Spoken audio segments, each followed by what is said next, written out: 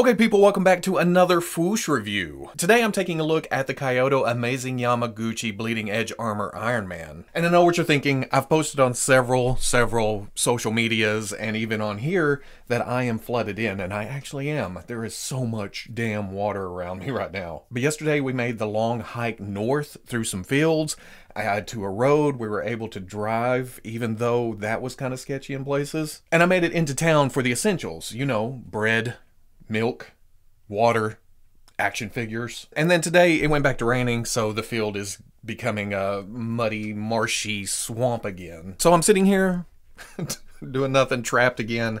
I might as well play with some toys, right? Looking at the package, it's your standard Amazing Yamaguchi packaging. Just craziness all over the place. This seems not as busy, not as crowded as the usual boxes, but it still has graphics all over it. Then you can see the figure and some of the accessories in the window. They don't make it really appealing.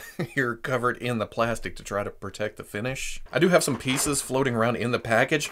That's it, refund. I want a refund for this. On the side, pretty promotional shots in front of several pictures from the comics. On the back, more pretty promotional shots and the ever amazing, oh man, I love the quotes on the back of these. Miss Potts, I'm sure this thought has already occurred to you, but this is a terrible product launch. Did you miss me? We're cool, Rhodey. We're super cool. Ohayo gozaimasu. Folks, we're here to help. I probably butchered that, but I love these things. Then down here, a bunch of unreadables, all the accessories that come with this thing. Oh, we're gonna be busy for a while. On the other side, that Fight Night poster style with the big pixels, you can see the dots and everything. I really like this. The packaging, at first I thought, man, they're going too far, but the more of these figures I collect, the more I like the packaging. On the top, another piece of art from the comics. On the bottom, another picture, a bunch of unreadables, your winning lottery numbers. I'm gonna get this open and see just how much stuff is in here. Just like usual, the inside flaps, Iron Man logo, Iron Man picture, boom. And then behind, the usual artwork. Oh, wait a second. I really like this. Usually there's more art from the comics, but this is more of a background that you can use behind the figure on the shelf, maybe. Then the blister, it's double layered. Is that the lid for this one?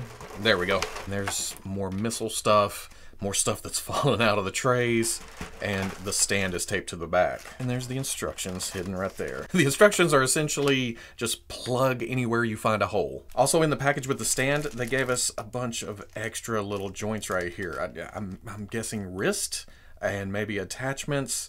So extras are always good in case you break something or something's loose. That's awesome. And then we go all out of the package. And before we go too far, let's just take a moment and bask in the glory of this. I've always made a point of stating that these are meant for action poses. They don't look good in neutral position, but Iron Man here, oh, he just breaks that mold spectacularly. Now, I haven't read Iron Man comics in a long time. I know this is bleeding edge armor. I know he's had a lot of armors in the comics. I don't know all the differences, but from what I can tell, just quick Google searching, oh man, this kind of nails it. Of course, it's stylized. It's Kaiyodo. It's the Amazing Yamaguchi line.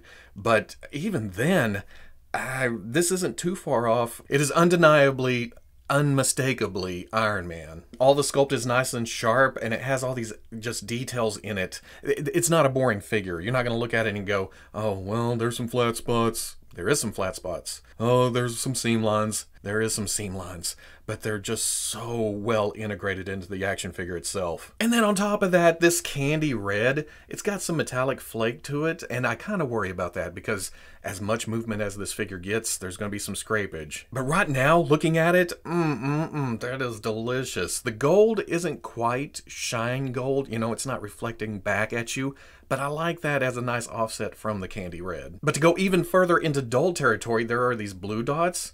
And, you know, part of me wishes that they were shiny, but at the same time, it's kind of cool to see just plain flat blue. Boom, boom, boom. Just here and there, just to break up the sheen of the armor. So yeah, I was going to complain, and then I thought, nope, I like it this way, actually. There's a couple spots, you can see the red kind of bleeds into the blue right there, but that's digging really deep. And then up at the head, everything I said about the body, it pertains to the head too. It may be a little bit small. Again, it's stylized. That's just the way this line is. Even the bottom of the feet have some detail on them. Now, before getting into articulation, which may take 30 minutes on this damn thing, some gripes I have. This neck piece, there is a collar that if you pull back, you can see that this kind of floats around it. And that collar piece goes all the way back around here and even forms kind of the spine. Separate piece completely. Out of the package, it was sitting like this, and I was moving the neck around, and you can kind of see the neck popping through that gap right there. I think the way it's actually supposed to be is tucked down behind the torso armor. So if you can get it to there and then kind of push down,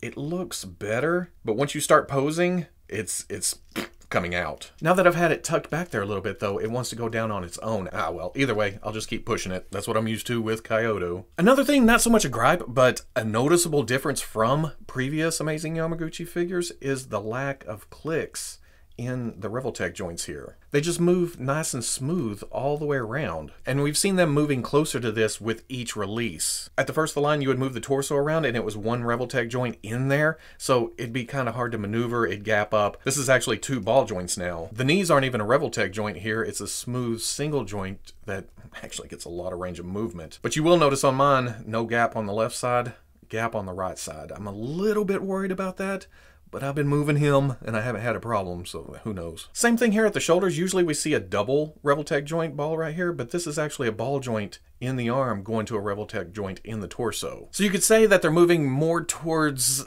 traditional action figure techniques maybe.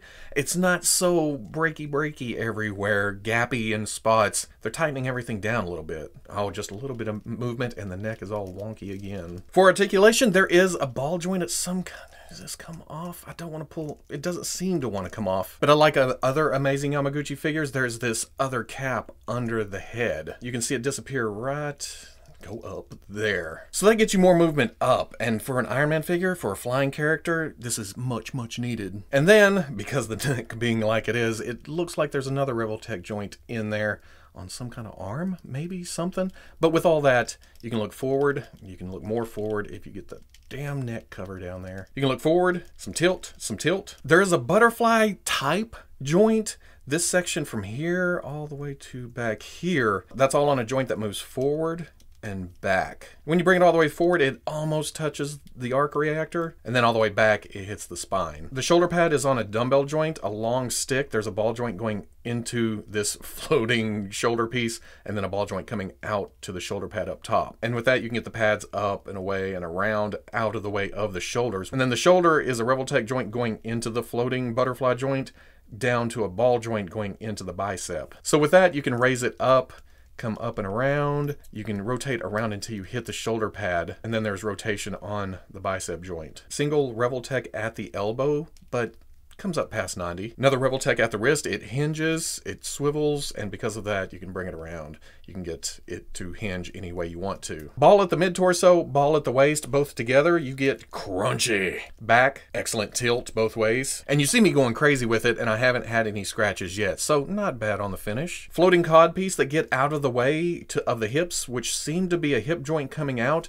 and then there is a swivel that's set at an angle under that. So you get rotation at the hip. In fact, it comes way in, and then you have this to get it even further. With that though, the legs come forward, back. The hip joint itself goes out to about right there, but if you rotate this, it looks like the leg goes straight out. Talked about the single knee, it comes up to about right there. So close to his ass. Another type of ball joint at the boot, and with that you can get back, you can get forward, you can get some tilt, you can get some tilt, a little bit of rotation. A floating rubber ankle piece that kind of gets out of the way of the foot. It goes back, goes forward right there, rocker on the ankle, and then a toe joint that goes about right there. And oh man, we're gonna get into some accessories. Iron Man comes with 2 fists, also comes with another set of fists, but I can't really tell the difference here other than the other set is smaller for some reason. I'm maybe missing something here. Comes with 2 flat hands, and then comes with 2 splayed out hands. And then on mine, switching out the hands, the right was coming off with the joint in the hand, while the left just pops right out. And that's good when the joints stay in because it holds this bracer piece on here. But to get that bracer piece off, you have to remove the joint. Ooh, and I don't want to pull it off with this because it's rubbery and it looks like it's whooshed. And that's where this little included tool comes into play. You put that around the bottom of the ball joint and that pops out. With those off, you can switch these other bracers on that have the blast shot on them. A little tricky to line up, but once you do, oh man, that looks amazing right there. You get 8 of these smaller flaps. It has some nice detail on the inside right there, and then 2 Revoltech joints on each side. Most of the time you're not going to use these, so you're going to end up with extra Revoltech joints again. And like Carnage, Iron Man has holes all over the body that you can plug in any of this stuff wherever you want to. You can plug them in, kind of hide them if you want to. They open up. You can put that there like that. They swing out. Revoltech joint. You can do whatever the hell you want with it. And they come with so many extras, thankfully, because the more you try to push in, the holes on the body are a little bit tight. The more you push in, the more you kind of angle it, the more they try to split apart right there. So it's a good thing there's a bunch of these extra. Then there's 4 of the bigger flaps. Bigger, more detail on the inside. They're just flappier. I understand wanting tight tolerances, but man, some of these are tight as hell. It also makes it a little bit tougher because this butterfly joint part is a little bit rubbery. So as you push in, the hole tries to fight you. It's actually closing up as you push. Extra flight wings. If you want to leave them on there, you can even fold them down and have them kind of part of the armor hidden away. Damn, there's so many options here. And then there's 2 of these wing parts, or at least that's how they show them on the promotional pictures. That looks pretty cool, stays like that. But if you wanted to, I guess you could make it a nano sword, plug it down here as a weapon of some kind. Comes with 6 just blasts by themselves. The pegs on them are at an angle, so you don't have to get so crazy with the flat palm. You get it enough and the blast goes forward. That's cool. Same thing if you want to use them at the boot. With the kind of limited range at the ankle right there, you don't have to get so angled down to get the blast going straight. Or if it's more of a back blast, you can turn it, it goes out the back. And then finally there are 6 of these bad boys right here. Revoltech joint on the end, some blast, goes to clear, and then back to blast right here, right behind the tiny little rocket. And like I've said 6 times now during this review, you can just plug those in anywhere you want. Have them blasting forward, blasting out the back, blasting to the side, blasting wherever the hell you want to, up underneath. But to make things even crazier, there are also 4 of these, which is essentially one of those things you plug into the outlet to make it more outlets. It's just one of those days I can't remember technical terms. You know, the pluggy-any thingies. But you take one of your many extra Revoltech joints that come with this figure, plug it into the back right here, plug that into any one of the multiple holes all over this body, plug your other stuff into that, try not to push them in by the blast itself because those are sharp, and you get something like this, which is amazingly cool. I didn't even realize that, are these all different? No, they all 3 seem to be different. Oh man, you can arm this Iron Man to the damn teeth. And the cool thing about that, you can just pull that off, have that all together, still plug it in wherever you want. The trials and tribulations of the Revoltech joint, trying to get it in there. And this tool has been handier than I thought it would. Whoops, except when you flip the thing out and it's gone. Good thing there's extras. And even after moving all the articulation around, all the stuff I've plugged in and pushed and pulled and everything, for those of you who don't really like Revoltech because they're so hard to manipulate, especially back to a vanilla pose, this took me all of like 10 seconds. This figure, like I said, goes back to more traditional ways of doing an action figure, just for the sake of, I don't know why, but it's cool they did it on this one. For comparison, here's Iron Man with the Amazing Yamaguchi Captain America and Magneto with a custom cape, of course, because I hate Revoltech capes. You can see he's not as beefy and broad as the other 2 figures, but he is a little bit taller. Here he is with one of the SH Figure Arts Iron Mans. I can't remember all the mark numbers. And then the Mezco 1/12 Collective, more classic styled Iron Man. A little bit too big for Bandai, a little bit too small for Mezco. Who are you calling small? But then here it is next to the Marvel Legends, well, Bleeding Edge Iron Man. And I can't remember which one this is, but it's another Marvel Legends figure. Here, if you really wanted to, I feel like you could fudge the Amazing Yamaguchi into your Marvel Legends display. You hear it raining? That's what I need, more water. But you get him here next to Marvel Legends comic book Captain America. I'm not sure which one that is though. And then the Marvel Legends Bucky Cap. In this instance, he looks a little bit large though. But you go more with the old school Marvel Legends scale where they're a little bit bigger.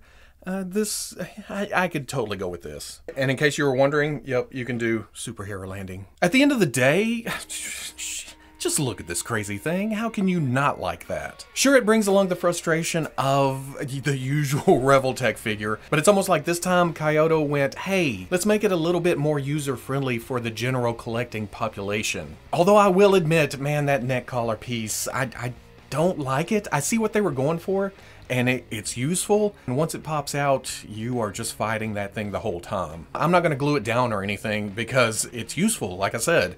But man, if I had one gripe about this, it would be that. Otherwise, I'm always talking about options for your action figures, and this thing is loaded down. You can do so much stuff with this. And that's just options. That's on top of the articulation. So any pose you want to put Iron Man in, this figure is going to do that. Any action sequence, any kind of blasts, any kind of missile launches, anything you want to do, this Iron Man is the Iron Man for you. What I'm trying to say here is, if you do not collect Revoltech, if you do not collect Kaiyodo, if you're not into the Amazing Yamaguchi line, this figure may change your mind, or it may not even get you into the line as a whole, or a fan of Revoltech because of how far this strays away from their usual formula. Basically, this is a kick-ass Iron Man that you can plug a bunch of stuff into. And I could have probably cut this review down to just that.